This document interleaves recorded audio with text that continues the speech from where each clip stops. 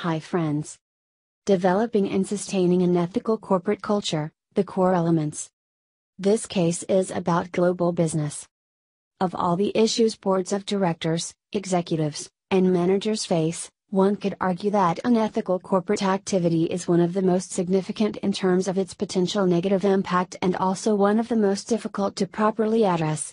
The three elements include: 1. The existence of a set of core ethical values infused throughout the organization in its policies, processes, and practices. 2. The establishment of a formal ethics program, including a code of ethics, ethics training, an ethics hotline, and an ethics officer. And 3. The continuous presence of ethical leadership, that is, an appropriate tone at the top as reflected by the board of directors, senior executives, and managers.